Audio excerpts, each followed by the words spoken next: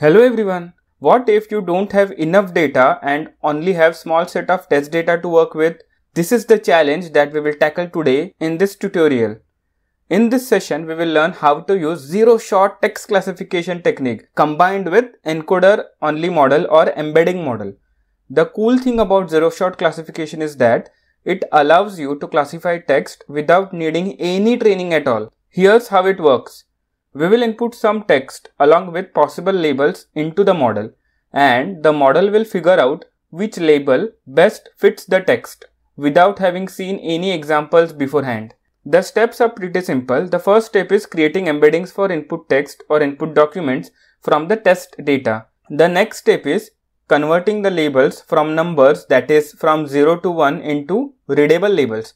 For example, 0 could be negative movie review and 1 could be positive movie review. The last step is computing the similarity between the input text and each label. If the input text is more similar to negative movie review embeddings than to positive movie review embeddings, it will be classified as 0. Otherwise, it will be classified as 1. The approach is pretty straightforward. So without wasting any time, let's go into coding. We will be implementing this zero-shot text classification in Google Colab, and for that we need to change the runtime to any GPU which is available. The first step we need to do is install the necessary libraries. We also require sentence transformers. Now let's load the dataset. We will be using the same dataset, that is Rotten Tomatoes dataset, which consists of movie reviews, and these reviews are classified or labeled as positive reviews and negative reviews. From datasets import load underscore datasets. In the previous two tutorials on text classification, we have used the same dataset. So if you want to know in depth about exploratory data analysis of this particular data, please refer to those tutorials. So it has downloaded the data and we can see that it has three splits: train, validation and test split. In train we have text and label associated with the text, and in train we have about 8530 data points, similar to validation and similar to test. Now let's quickly explore this data. So if we print data of train of first element, that is 0 at index 0, we can see that this is the text and this is the label which is associated with this text. Now 1 means positive review and 0 means negative review. If we want to see any example of negative, we can write here 7000 and let's print. So this is the negative review, like it won't be long before you will spy and etc etc. Now the next step is directly loading embedding model. Now this model will be used to convert text into embeddings. We will be using sentence transformers library.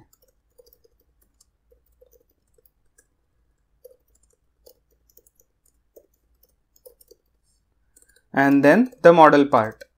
Here we will be using this sentence transformer functionality to load this model. Sentence transformers all mpnet base v2. You can load any model of your choice, and all the model listing you can see it in MTEB benchmark, that is massive text embedding benchmark. Let's run this block of code.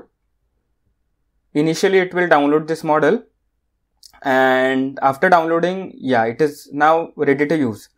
Now let's generate embeddings of labels. This is the second step. So these are the labels 0 and 1. So here, in order to convert embeddings, we will convert these labels into human readable form and then we will convert those embeddings. So here we have label embeddings equal to model.encode. First is we will encode negative movie review, which will stand for 0, and then we have positive movie review, which will stand for 1. Let's run this block of code. Now that our embeddings are prepared, let's print them and also the shape. So this embedding, it stands for negative and this embedding stands for positive movie review. Here we can see that the shape is 2,768. Here 2 means the two class labels and 768 means each of the class label is represented as a vector of 768 dimension. Now we also need to generate embeddings for test data. In order to do this, we will have a variable test embeddings. We will use model.encode and we will call data of test.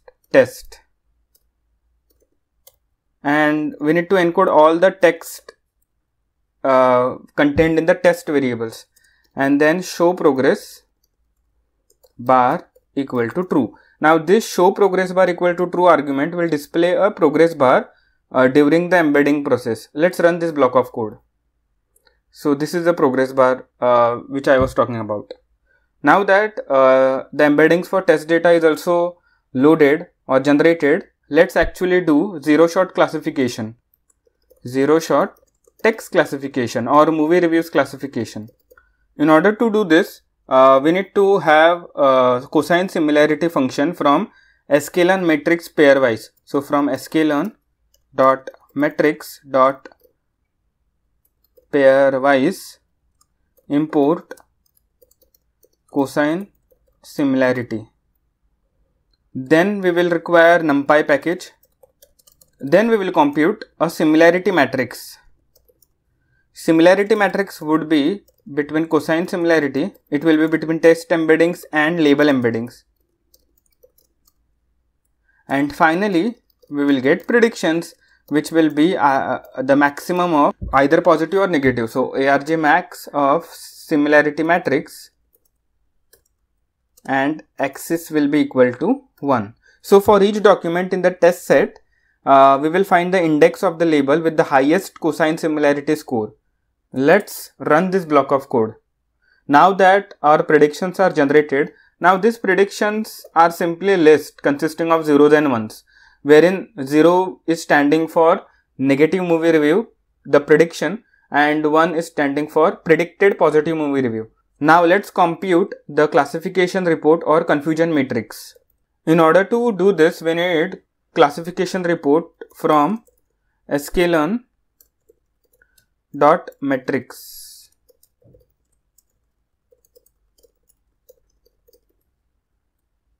We will have the true labels from data of test of label,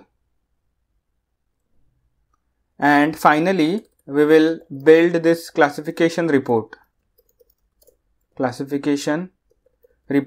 First we will give the true labels, then we will give our predictions, and then finally our target names. So I can directly copy paste the target names from here